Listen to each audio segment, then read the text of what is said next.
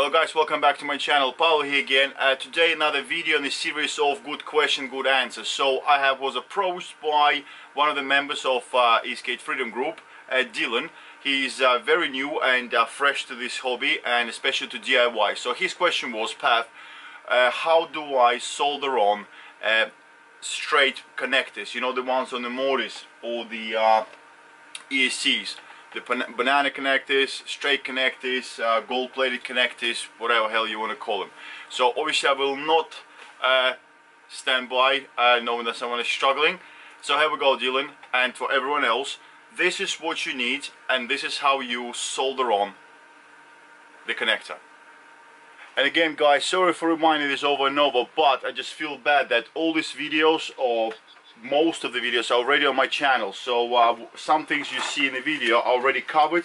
The soldering is already covered, but again, take a look. Look how many videos I've got. At least it's just going and going and going. So just look for it. It's there, you know. But for you, Dylan, I'll do it again. So let's cover some tools you will need. Okay, so minimum what you will need to solder on, obviously a soldering iron. It's a plug-in electric one, for instance. I prefer like a higher wattage one, something like 65, 70 or 80 preferably. So one of them, or I do quite like the gas filled one, but I don't use the actual like a tip. I use it as a blowtorch. Yeah, I already got a video on how to use one of these. It's my favorite way of doing the straight connectors, because you just put a flame on it and it melts the solder very, very nicely. But since you asked about the soldering iron, so I'm gonna use my a bit of a more expensive soldering iron station, WER 939D. It's an adjustable temperature one, but again, full reviews on my channel. Take a look. So it's comfortable because it's got really good silicone cable. It's not my weight, it's small, and it's really, really powerful. But you can use any other soldering iron. Out of the materials, so obviously you will need some solder. Yeah, and the photo you sent me, the solder was not pre-fluxed, okay? That's why I said you should get yourself some flux. So take a look, guys. If you get like a more expensive solder, look for the writing on it. It will tell you that it does have flux core. Flux is the chemical that will strip up or clean up the surface of the copper or the brass and let the solder stick. And this is what you're after, okay? If not flux, I do also like using the acid paste. Yeah, this is for like electronics. It works really well. Or you can use a traditional soldering flux. You know, it comes in a can like that, and yeah, it's like pasty type of thing. One thing to mention: if you solder a lot, use a mask, because the fumes, they are quite bad and toxic. Okay, so you'll see the smoke coming up. Let me just get the camera a bit closer. So what you need as well is, you don't have to, but I really like this little device. Again, I already covered this in my videos. I think my brightness needs to be a bit better. Okay, so light is a bit better now. So guys, one of these, they're quite cheap, and you can get these on eBay or Amazon. This is to like hold your XT90 connectors or your straight connectors all the way around. And the benefit for it is that it takes the heat away from actual connector if it's an XT90, and also you don't burn your fingers like, you know, holding it up.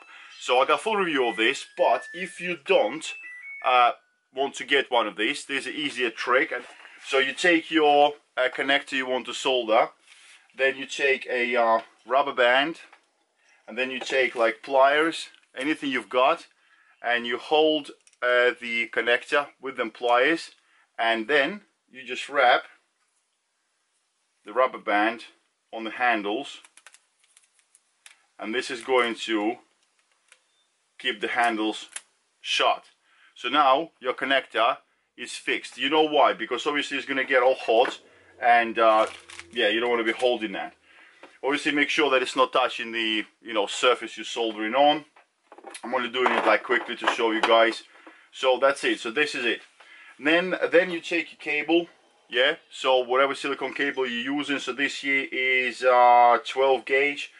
I do use a proper electrical cutter. It's so much easier to use this, you know, it just cuts the cable neat. You take the outer silicone off first, and all the cable gets all spread up, and then you can trim it up with it. If you do not have, let me just steal this. If you do not have like particular electrical cutters, what you can do, you can just use a knife, you know, cut the silicone all the way around until you hit the metal, you know, the internal. Pull the silicone off, and then in order to trim up all these internal strands, you just use ordinary scissors. Okay, so what you need to do is you need to expose enough of the internal copper or whatever you might have in your cable. Most of the times it's a copper, that it slides into the connector and does not protrude too much. You see here, that is too much, okay? Otherwise you're gonna have this really hard coppery build-up that will be quite fragile. So you trim it back.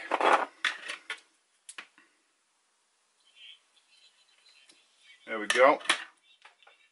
Yeah, that's my video on the background. That's when Rad came to see me. So now you check it again.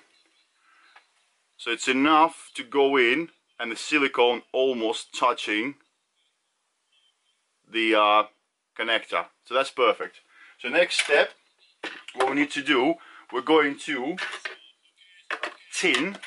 That means we're going to apply some solder onto this cable and also onto internal part of that hole where the cable is going to slide into. Okay, so what I normally do is I take the flux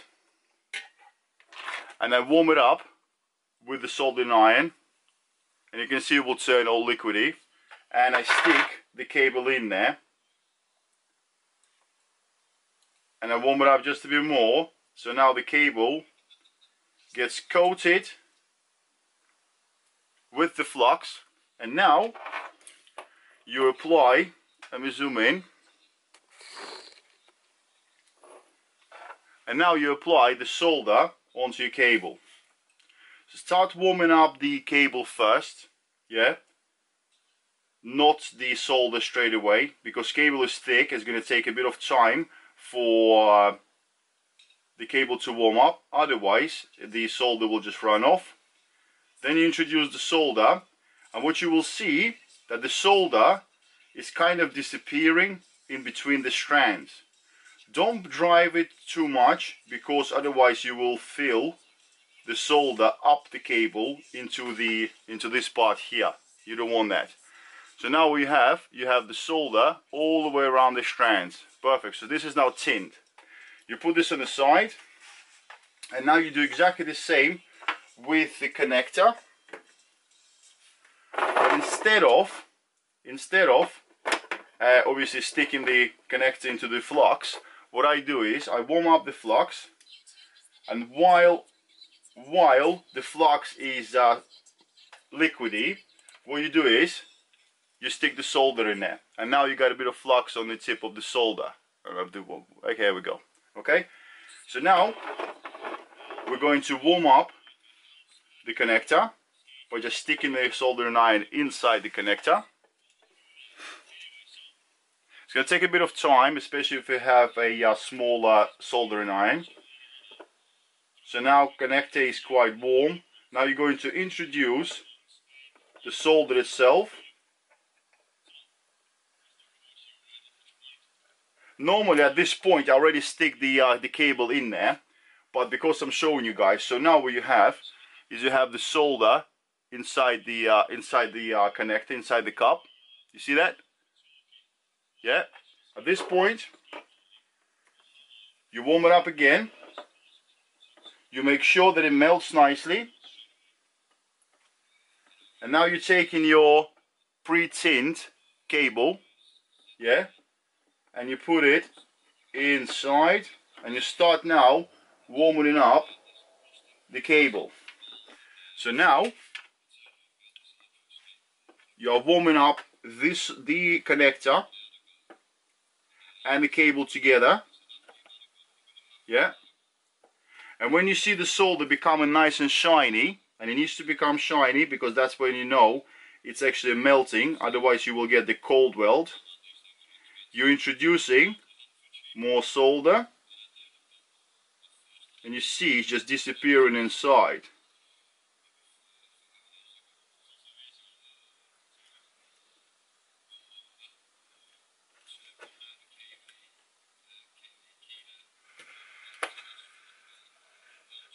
When you move the soldering iron away from the connector, keep the cable in position. You need to make sure that the solder turns muddy, or not muddy, milky if you wish, not shiny anymore. That means it's gone off. Okay, there we go. Now you got yourself a soldered connector. What I do normally do is, because you'll have a bit of flux still like on the sides a little bit, so while it's still hot I just dip it in water and I wipe off with the rag, so it makes it nice and clean. Yeah, because I'm filming, guys, it's a bit hard because normally it's quicker. I just go push, I got a cup of water, I zip it in there after it's gone off, you know, give it like whatever 30 seconds or so for solder to actually cool off itself. You know, you don't want to shock it so it cracks. Let it cool off quite a lot. Actually give it a minute, and then you just put it in the water and wipe it off. Another thing works well is a like a carburetor cleaner. I just put it in the rag and I wipe it off because the flux is quite sticky, you know, and you want to get it off. It's just nasty, plus it's going to be affecting your copper later on. So that's that. And obviously you didn't ask this question, but what you should do as well is get yourself a kit of heat shrink tube, and the connector now should get protected.